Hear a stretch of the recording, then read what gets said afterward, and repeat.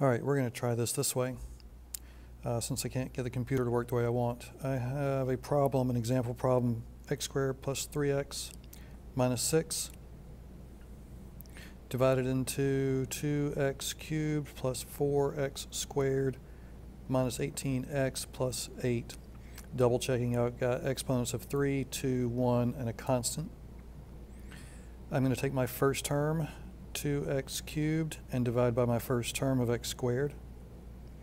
That leaves 2x. 3x is on top, 2 on bottom. Those cancel with that. Leaves me with 2x.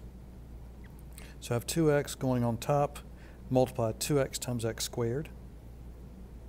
It's 2x cubed. 2x times 3x is 6x squared. It's positive. Notice I've got my squared term in my squared column. And 2x times negative 6, negative 12x. Draw my line, I change all of my signs. Gives me 0 here. Gives me negative 2x squared. And it gives me negative 6x. And I go ahead and bring down the plus 8. I now have a first term of negative 2x squared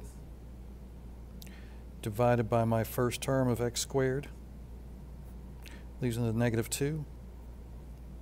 So I have negative 2 times x squared is negative 2x squared. Negative 2 times 3x is negative 6x.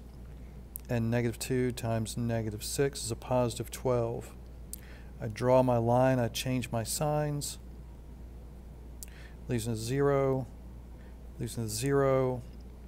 Negative 4.